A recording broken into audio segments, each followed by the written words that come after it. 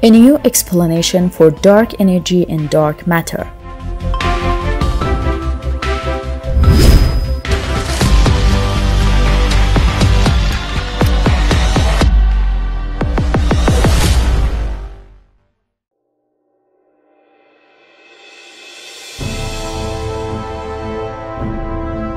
The world around us has been always decoded by physics, but still lots of wonderful mysteries remain, which physics endeavors to discover them.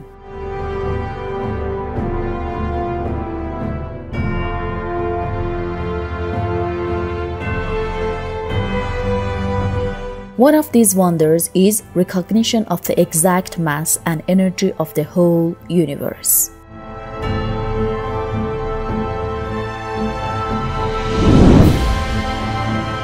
Dark energy and the universe expansion.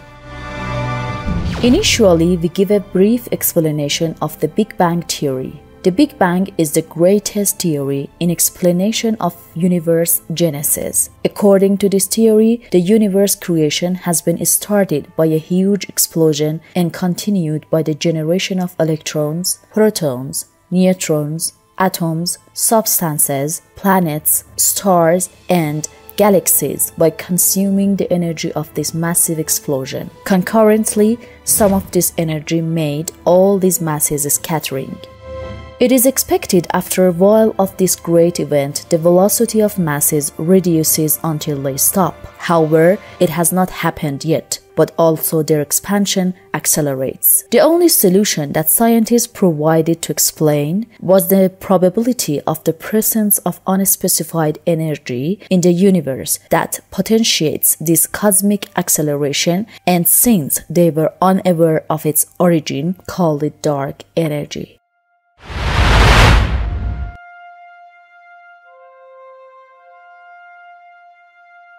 So, a major question in physics came to the existence: what the dark energy is and what its specifications are.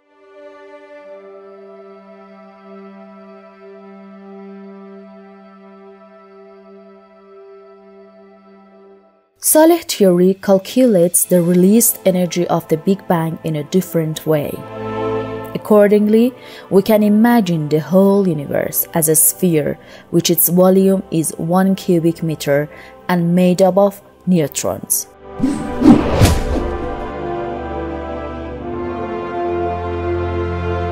We calculate the reserved energy in this neutron star by Monte-Carlo technique. The binding energy of the neutron star calculates by this experimental equation.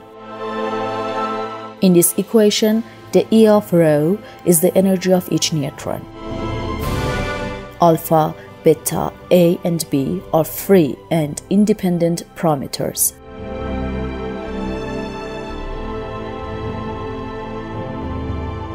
Rho is the density of the world,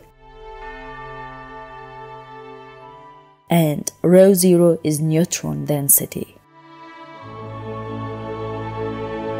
As the neutron density and the nucleus density are equal, so rho zero will be equal to, but the density of the spherical mass is equal to,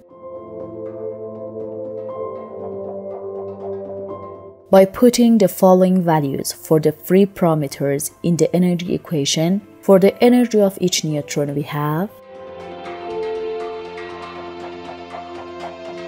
in this equation, as the first part is almost negligible comparing to the second one, it has been ignored.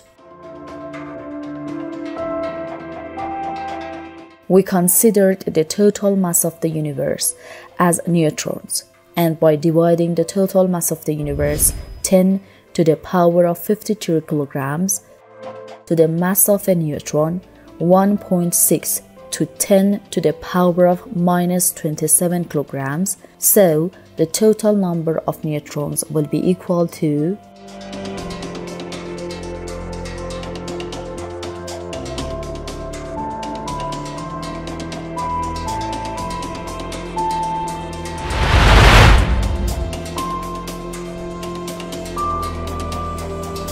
By multiplying the computed energy for each neutron, 2.6 multiplied by 10 to the power of 79 to the total number of neutrons, we can calculate the total energy.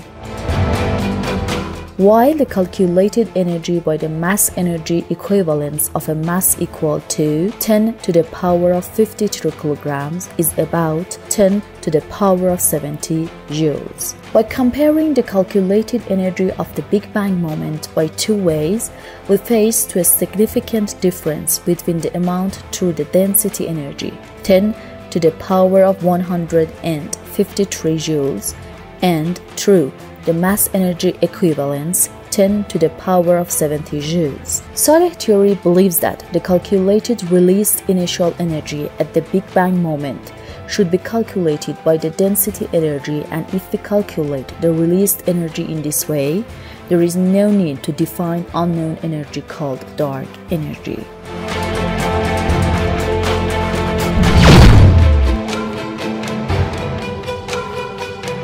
Accordingly, dark energy is nothing but the remaining energy of the initial energy released at the Big Bang moment, minus the energy consumed to form the objects of the universe, including electrons, protons, neutrons, celestial objects, and etc.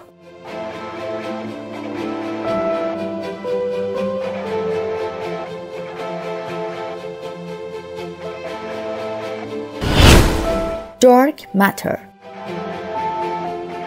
Another wonder of the physics is dark matter, which some scientists were believed would never be solved because of the lack of signs of its solvability. Scientists proposed dark matter theory when they realized that there is a great difference between the calculated mass of galaxies by their gravitational effects and the observable mass of galaxies.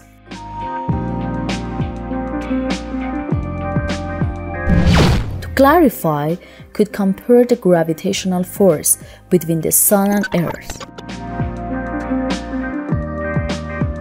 and the gravitational force between the black hole in the center of the Milky Way and Sun.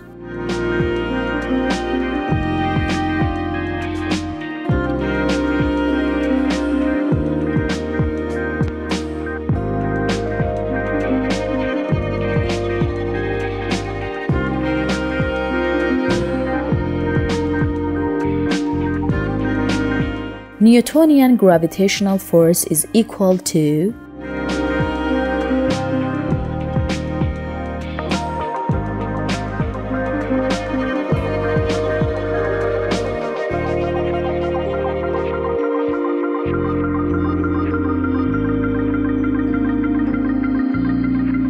Now we calculate the gravitational force between the Sun and Earth by this formula.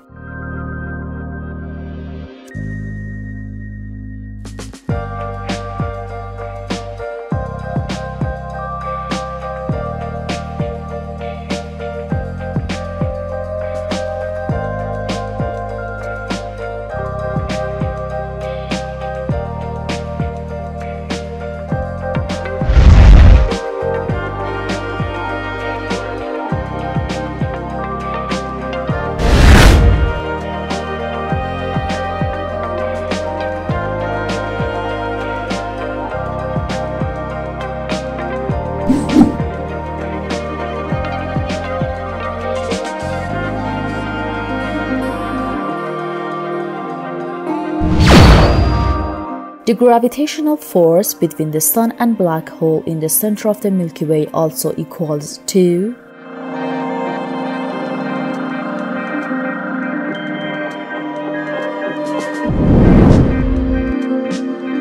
Comparing these two forces, realize that gravitational force between the Earth and the Sun is much greater than the Sun and a black hole in the center of the Milky Way.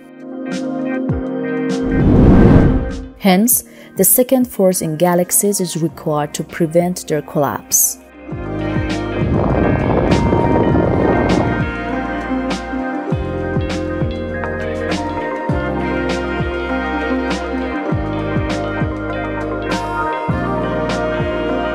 To justify this observation, physicists presented theories in this field. One of the most important was the mystery of dark matter. It exists everywhere but does not occupy space, passes through all matters, does not emit any light beam, and interacts with other objects only through gravity. Therefore, it can only be discovered by gravitational effects. But despite all these definitions and limitations, the existence of this material has not yet been formally proved. It is notable, which it makes up about 27% of the mass and energy of the entire universe, and is one of the largest unanswered questions of current physics. Saleh theory presents a new description of the cause of galaxies' survival, and instead of believing in the dark matter that has none of the primary properties of the matter, it points to the existence of a force that has all properties of a force with a specified source.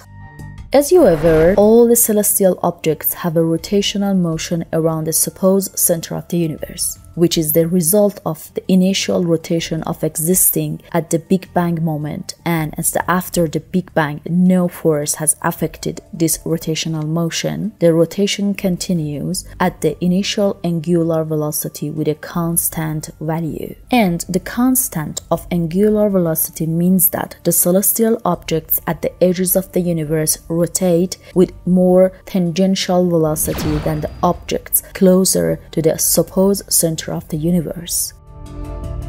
For a better understanding, we compare the tangential velocity of rotating objects at the edge of the Milky Way with the rotating objects on the known edge of the universe. By placing values with index 1 for celestial objects at the edge of the Milky Way and index 2 for celestial objects at the known edge of the universe, it results that, firstly, the tangential velocity of the celestial objects at the known edge of the universe is more than the tangential velocity of the celestial objects at the edge of the Milky Way. Secondly, the velocity at the known edge of the world is 10,000 times faster than the speed of light.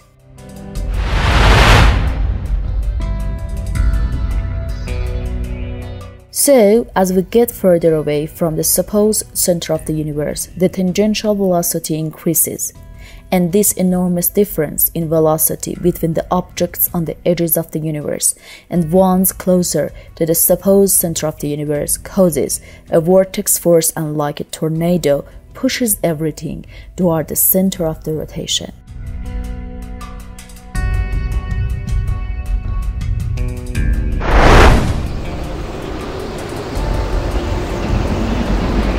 So, what is called dark matter is only a vivid force that is generated from the difference in the speed of rotation of celestial objects at the edge of the universe and those that rotate near its supposed center.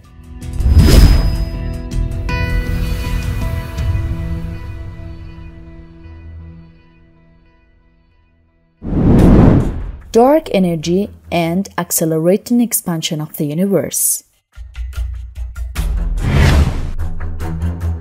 Dark energy is always increasing the radius of the universe, and consequently, the radius of the universe sphere is increasing. On the other hand, due to the lack of force on the rotational motion, the angular velocity is constant.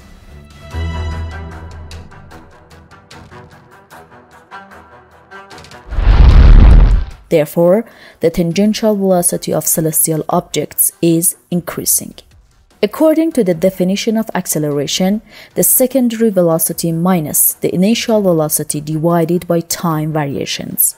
The acceleration is always positive, and in fact, expanding of the universe looks to accelerate.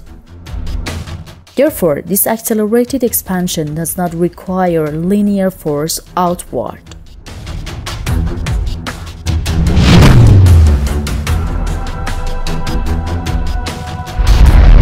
In other words, due to the lack of force on the rotational motion, the angular velocity is constant, And on the other hand, the existence of dark energy increases the radius of the universe and thereby increases the radius of rotation of the celestial objects. So, by increasing radius, the tangential velocity increases and makes accelerating expansion of the universe.